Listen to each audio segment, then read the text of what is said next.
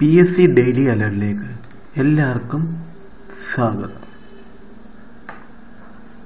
ഇന്ന് വീണ്ടും ഇന്നലെ ഞാൻ ഡിസംബർ 18 കറണ്ട് അഫയേഴ്സ് ആണ് പറഞ്ഞത്. ഇന്ന് ഞാൻ പറയാൻ പോകുന്നത് ഡിസംബർ 19 കറണ്ട് അഫയേഴ്സ് ആണ്. നിങ്ങൾ ഇത് ലൈക്ക്, ഷെയർ ആൻഡ് സബ്സ്ക്രൈബ് ചെയ്യുക. സബ്സ്ക്രൈബ് ബട്ടൺ ഈ കാണുന്ന വീഡിയോയുടെ താഴെ കാണുന്ന സബ്സ്ക്രൈബ് ബട്ടണിൽ ക്ലിക്ക് ചെയ്യുക. ഇന്നത്തെ കറണ്ട് അഫയേഴ്സ് തുടങ്ങാം. December 19 way bill. ഇന്നത്തെ ഒരു മെയിൻ ഡിസംബർ 19 ഒരു മെയിൻ ന്യൂസാണ്. Way bill to be made compulsory from ഫെബ്രുവരി 2018 തൊട്ട്. Union minister of finance and corporate affairs Shri Arun Jaitley ഈ മീറ്റിംഗിൽ ഹെഡായിട്ട് അറ്റൻഡ് ചെയ്തായിരുന്നു. ഇതിന്റെ ഈ മീറ്റിംഗിന്റെ മെയിൻ മോട്ടീവ് എന്ന് പറയുന്നത് വേ ബില്ല് അത് electronic type of goods സിസ്റ്റത്തിനെ track ചെയ്യുന്ന ഒരു സംഭവമാണ്.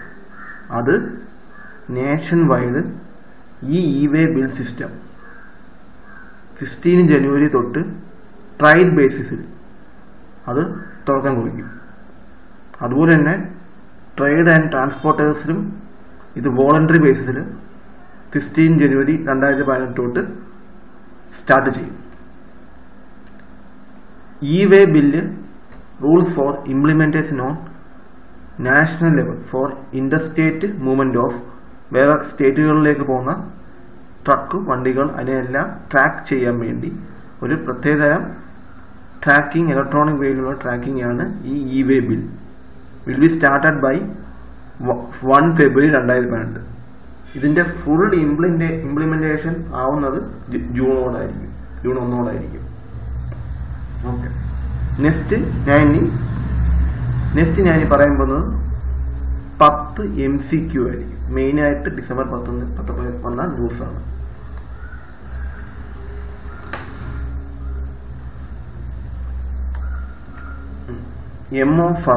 എമോ Farah has won the 2017 BBC Sports Personality of the Year award എമോ ഫറോനാണ് കിട്ടിയത്. ഇദ്ദേഹം ബ്രിട്ടൻ കൺട്രിയിൽ നിന്നാണ് ഹെയിൽ ചെയ്യുന്നത്. ഇദ്ദേഹത്തിന്റെ full name sir Muhammad Mukhtar Jama മോഹോ Farah, who is Britain's most successful ever distance runner, has won the 2017 BBC sports personality of year award കിട്ടി. പിന്നെ 4 time Olympic ചാമ്പ്യനുമാണ്. Has one his third successive world 10,000 metre gold medal in London in August 2017. അങ്ങനെ ഒത്തിരി കഴിവുള്ള ആളാണ്. He is the first athlete to win 10 global outdoor long distance titles on the track and the first Briton to win outdoor title. ആദ്യത്തെ ബ്രിട്ടൻകാരനും കൂടാണ് outdoor title in 4 world championship, both കോൺസിക്യൂട്ടീവ്ലി and outright. With this award he became the first ആദ്യത്തെ long distance runner to win ആദ്യത്തെ long distance റണ്ണറാണ് sports personality award കിട്ടുന്നത് since Paulo Radcliffe in 2002 Paulo റാഡ്ക്ലിഫിന് കഴിഞ്ഞിട്ട് first long distance റണ്ണറാണ് to win the sports personality award. Next is who has been chosen for the 31st Murthy Devi Award. That is Joy Goswami. The eminent Bengali poet Joy Goswami has chosen for the 31st Murthy Devi Award for the year 2018 for his poetry collection titled Do Dondo Puvara Matho. It is an autobiographical account of the poet's life featuring his close ones, including a pet cat. The work also echoes secret-ized chance loves and more of the fantastical quotidian which make up the poet's consciousness. The award consists of a self-service statue, a citadel plaque and cash award of ₹4 lakhs It is the first time that award is given to ആദ്യമായിട്ടാണ് ബംഗാളി പോയതിന് ഇത് കിട്ടുന്നു. ഈ മൂർത്തി ദേവി award കിട്ടുന്നു. 31st മൂർത്തി ദേവി award ചടങ്ങിൽ ആദ്യമായിട്ടാണ് ഒരു ബംഗാളി പോയതിന് കിട്ടുന്നത്. Next, Samsung India has signed pact with which international organization to launch VR content, VR virtual reality and 360-degree videos on Indian heritage sites, that is UNESCO.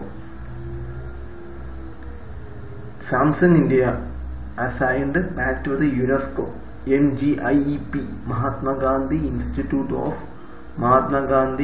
of Education for Peace and Sustainable Development to launch 360 video and virtual reality content of two magnificent Indian heritage sites, that is Sun Temple in Konark, Odisha, and Taj Mahal in Agra, Uttar Pradesh.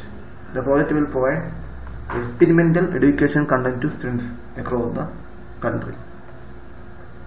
Next, the union government has engaged which private sector bank to enable cashless payments on eNAM, that is ICICI Bank. The union government has engaged private lender ICICI Bank to enable online payments at 470 is integrated with the national portal of electronic national agriculture market, eNAM, that is eNAM. At present, eNAM participants are doing payment through traditional ways via bank branches, debit cards and net banks. Now ICICI Bank will enable BIM, Bharat Interface for Money. Our government ആണ് launch ചെയ്തത് Bharat Interface Money. അത് നല്ലൊരു secured ആയിട്ടുള്ള ഒരു ആപ്പാണ്. അതുവഴി നമുക്ക് മണി ഒരു മൊബൈൽ നമ്പർ പ്രസ് ചെയ്തതിലൂടെ നമുക്ക് പൈസ ഈസിയായി ട്രാൻസ്ഫർ ചെയ്യാം. നമുക്ക് അയക്കാനുള്ള അക്കൗണ്ട് കറക്റ്റായിട്ട് അവിടെ എത്തും with no fear. It is A secure app. അതിൻ്റെ അതിനകത്തുള്ള യൂണിഫൈഡ് പേയ്മെൻറ്റ് ഇൻ്റർഫേസ് UPI അതാണ് അതിൻ്റെ മെയിൻ. അത് on the eNAM portal four eNAM പോർട്ടലിലും ഈ ടെക്നോളജിയാണ് ഉപയോഗിക്കുന്നത്. Unified payment interface on the eNAM portal for making cashless payments. The effort is to provide seamless experience for making online payment of trade and services undertaken on the eNAM platform. In നടക്കുന്ന എല്ലാ trade and services very എളുപ്പ രീതിയിൽ experience ചെയ്യാൻ online പേയ്മെൻറ്റിലൂടെ. Next is union government will beer how much amount of MDR charges to promote digital transaction. ഇപ്പോൾ ഇത് വന്ന main ന്യൂസാണ്. Digital ട്രാൻസാക്ഷന് എന്ന് പറഞ്ഞാൽ 2000 രൂപ വരെ ഉള്ള MDR ചാർജസ് ഇനി ഒരു എമൗണ്ട് ഇനി എടുക്കത്തില്ല. To promote digital transaction, the union government recently decided to be the merchant discount rate എന്നാണ് ഈ MDRനെ പറയുന്നത്. That is applicable on digital payments via debit card up to ₹2000 വരെ MDR applicable on transactions made to debit cards, unified payment interface and other enabled systems up to and including a value of 2000 will be borne by the government. ഒരു 2 വർഷത്തേക്ക് ജനുവരി 1 മുതലാണ് ഇത് എഫക്റ്റിൽ വരുന്നത്. 2 വർഷത്തേക്ക് അവരത് ആ ഒരു എമൗണ്ട് എടുക്കുന്നതായിരിക്കത്തില്ല, ആ ഒരു charge എടുക്കുന്നതായിരിക്കത്തില്ല. MDR is a charge paid by a merchant to a bank for accepting payment from customers via credit or debit card. It is expressed as a percentage of transaction amount. Merchant ബാങ്കിൽ അടയ്ക്കേണ്ട ഒരു amount ആണ് ഈ സംഭവം. അത് കസ്റ്റമേഴ്സുടെ കയ്യിൽ നിന്നാണ് അവരത് ചാർജ് ചെയ്യുന്നത്. അത് ഇനി 2000 രൂപ വരെ ചാർജ് ചെയ്ത് 2 വർഷത്തേക്കുള്ള ഒരു ഗവൺമെന്റ് ഒരു അത് മോട്ടീവാണ്. 2 വർഷത്തേക്ക് അത് എഫക്റ്റീവ് ഫ്രം ജനുവരി 1 മുതലാണ്. നെക്സ്റ്റ്,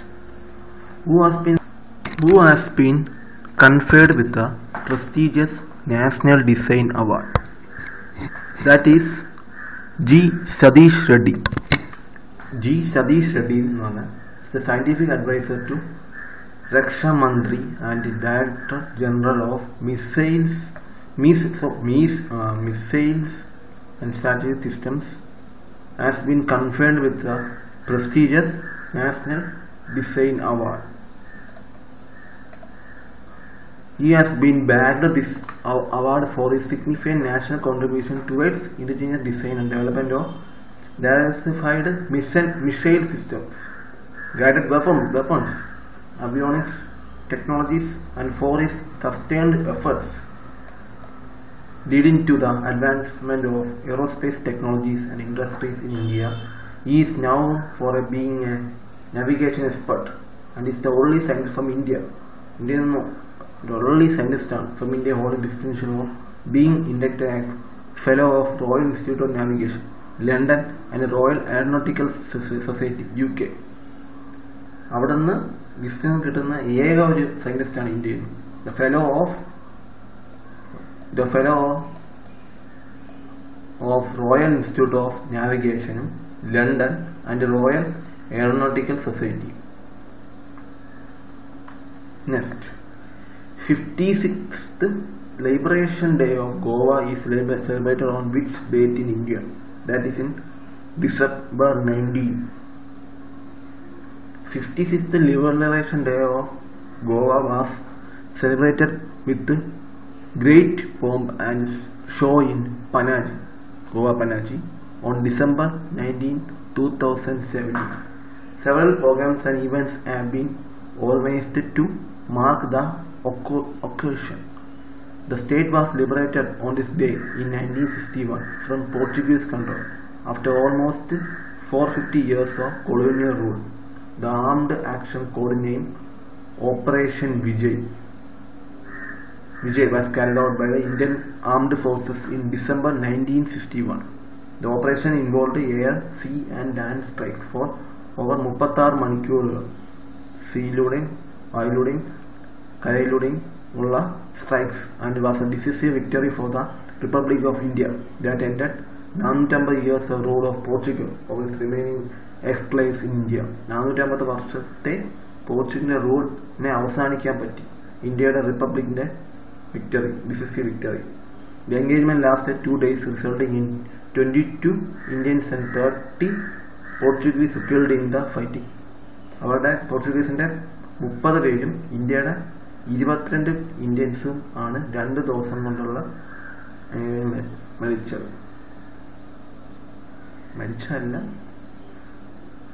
കൊല്ലപ്പെട്ടത്. The brief conflict drew a mixture of worldwide praise and condemnation. Next, the Union Minister of Skill Development and Entrepreneurship has signed a MOA with which automobile company to embed skill training, that is Maruti Suzuki. The Union Minister of Skill Development and Entrepreneurship has signed an agreement with Maruti Suzuki Limited to impact training to youth and enhance their employment potential. The Flexi MOU was signed by Vijay Kumar Dev, Director General of DGT, MSD, and Mukesh Kumar Gupta, Vice President, Maruti Suzuki India Limited, in New Delhi, on December 18, 2011. As part of the agreement, Maruti Suzuki, in consulting with the Director General of Training (DGT), will develop specific training modules as per need of the automobile industry. The company shall conduct courses at pan-India locations, leveraging the facilities and service available at ITIs, regional training centers of training partners, vendors and dealers associated with the Maruti Suzuki. The courses including manufacturing, automotive service and repair, automotive body repair, and automotive paint repair. That's all. Next,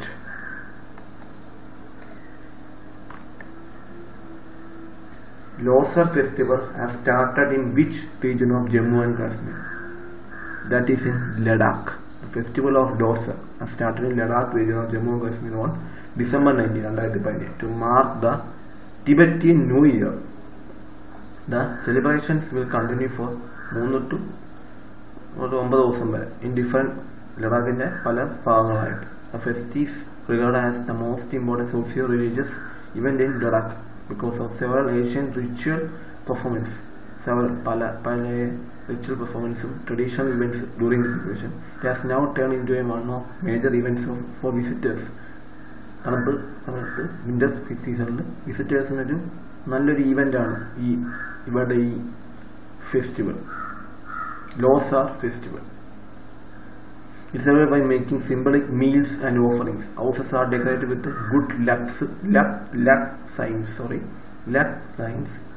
Prayer flags are hoisted in important religious places to welcome the new year. Thus, Losar festival is an important festival in winter months. Which country to host a meeting of WTO, World Trade Organization, member countries in February on food security and other issues? India. India will host a meeting of WTO member countries in February 2018 to muster support for food security and other issues. This was stated by Commerce and Industry Minister Suresh Prabhu while speaking at an event organized by Apparel Export Promotion Council AEPC in New Delhi on December 18, 2017. He further stated that the government is trying to call a meeting of almost 30 to 40 countries in Delhi to help the multilateral process. India has been keenly pushing agricultural issues at the World Trade Organization. It has also been raising its voice against bringing new issues, especially those that are not directly linked to trade, on the negotiating table. That's all. Thank you. നിങ്ങൾക്ക് ഈ video ഇഷ്ടപ്പെട്ടെങ്കിൽ like, share and subscribe ചെയ്യുക. നാളെ December 20 daily current അഫയേഴ്സുമായി വരുന്നതായിരിക്കും. Thank you.